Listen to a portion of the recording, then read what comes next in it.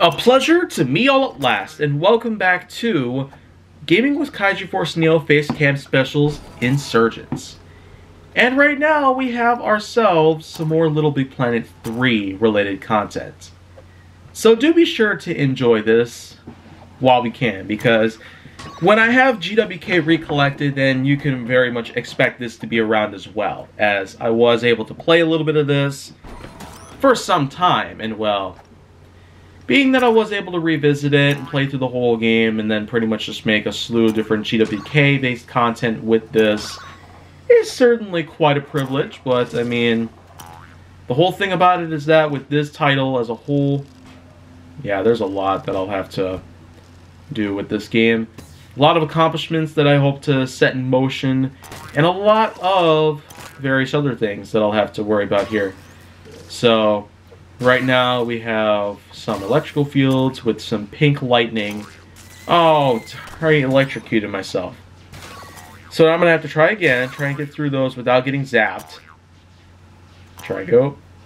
And wait. Wow.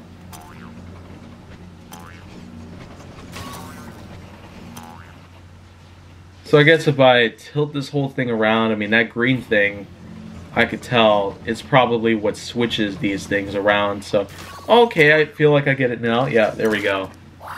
Managed to get to the other side just like that. And then when I pass those things again, that's what's going to allow me to get by easily. And with that, the level is complete. And well, I got myself a drum machine, and I got 70 items.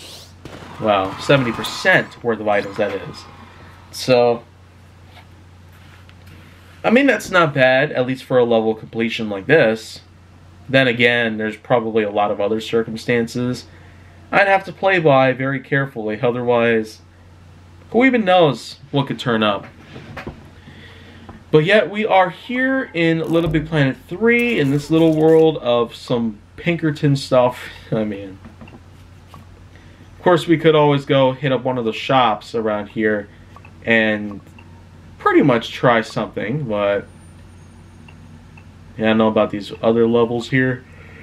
Yeah, I'm seeing, but still, man, I tell you, when I try to work on this stuff early on, I mean, that could probably be what the cause of a lot of things around here. I mean, I really do feel like I have lethargy at this point, or it could just be some insufficient sleep. So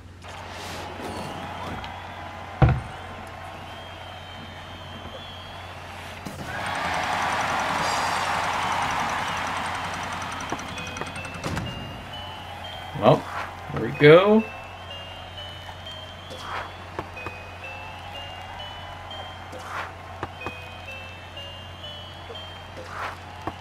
Gotta pass through these blocks here in the correct way.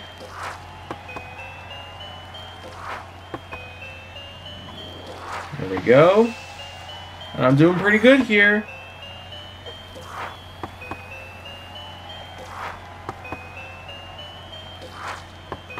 Alright. 32 points.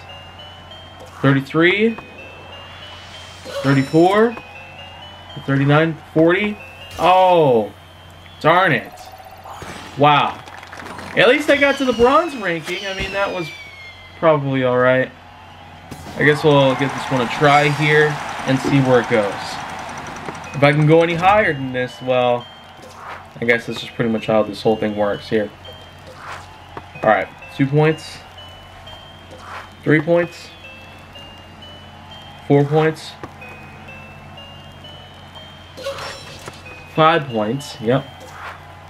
11 points, yeah, because I got a multiplier. 12, 13, 14, which added up to 28. Wow, not bad.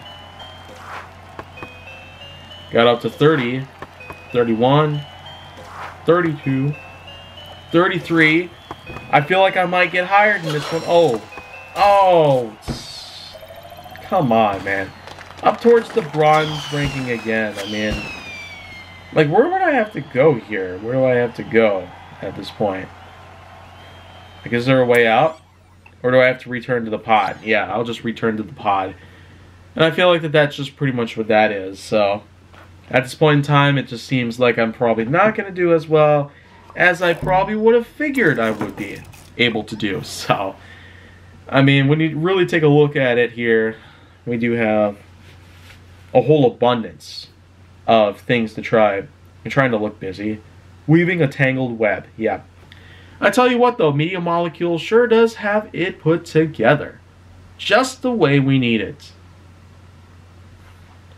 And well, when you really think about it though, these levels sure are intricate. At least for 2D, 3D platformers in a way. I'm more than glad that the more recent reboot from 2020, Sackboy: A Big Adventure, really does happen to be an incredible piece. A nice way to reboot the franchise with Sumo Sheffield under the control. And so, it's still a really good game nonetheless. Little Big Planet 3 here sure does have a pretty big piece behind it. So, the fact that they took a bit of a hiatus from it, and even more so, I mean, that's probably the reason why we never got a part 4, but yet for a reboot to the franchise, Sackboy: A Big Adventure, we do have a slew of opportunities that lie ahead. There might actually be a sequel to it coming soon, but we don't know anything about that for sure. We have ourselves the opening cinematic, which relates to this game so well. And of course, it has a lot of constant shuffling throughout the franchise. Lots of new characters are put together. Lots of different things relating to the continuity are put into place. And when you really get down to it, that certainly is a lot to keep track of, at least. But by any means, am I not really up for discrimination, or am I up for any sort of scrutiny here? But it is certainly a good franchise nonetheless. And Media Molecule and Sumo Sheffield, no matter what company that the franchise is under at this point, they sure do know when to keep this stuff under their control and in the right spectrum. So, being that we've come this far in life, being that we've gotten to know about every single portion of this franchise as we know about it today, I'm more than glad to actually be a good part of it. And being that I've been a longtime fan of the franchise as a whole, pretty much since day one, I can tell you for sure that, well, there's a variety of different things that we'll probably be looking forward to. The future is certainly going to be brighter than what we've typically expected. The future then is more like the past now. And I'm more than glad that 2021 is history, so we no longer have to deal with such horrid things out there.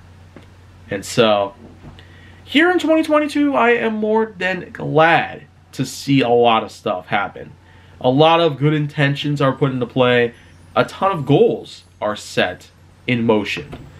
And it's also important to note that with the likes of many other things, who even knows what could also turn up this whole year.